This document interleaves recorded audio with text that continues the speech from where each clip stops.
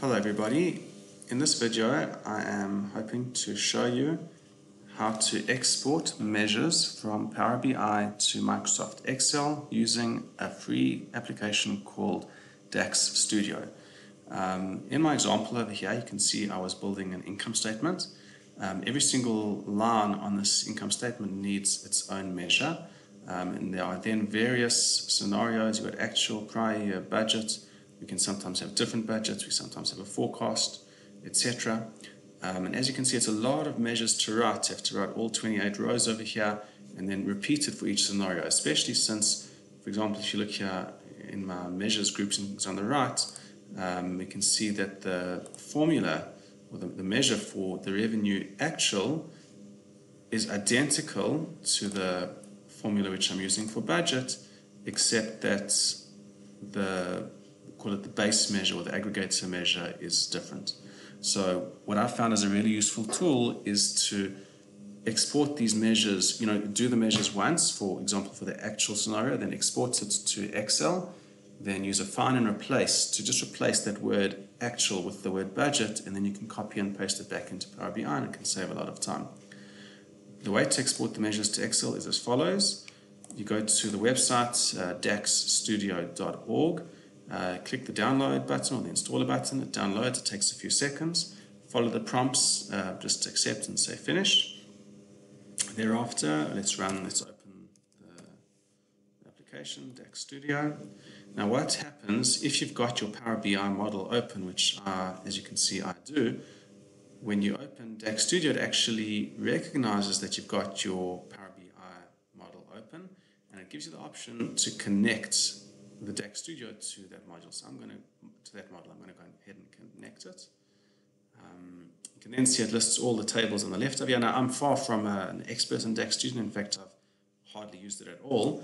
But just this one little time saver for me is really a huge time saving, and it's gold. So you come here to DMV, you then scroll down to a table called MD Schema Measures. Double click on that. It gives you a little select statement and you click run. You then have your results at the bottom. Click inside there, push Control A to select all, then Control C or right click and say copy.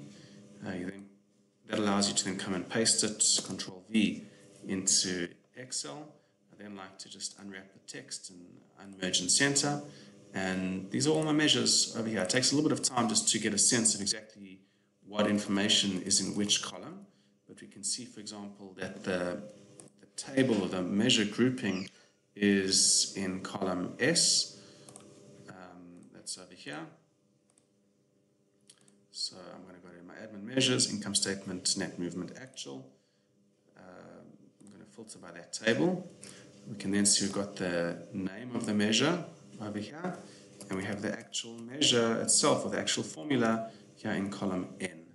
So I'm then going to use a little Excel formula to concatenate it and get it into one cell. So equals concatenate or concat, get the name of the measure, put a space, an equal sign and a space, and then get the actual formula. Okay, I'm going to copy this down. So now we've got all of my measures for my actual scenario. I'm just going to copy this and paste it into a new book. Oopsie, got to paste values. So let's just right click and paste values. And what I can now do is I can actually come in, as I said, modify my formulas as I'd like. So in this situation, I want to change it. I want to do a find and replace, and find any A with a space and then a dash. I want to replace that with a B to represent budget with a space and a dash. All of my formulas on the left here to a B. We're then going to do the same thing, because just the way my measures I've done it, I've got that actual in the middle.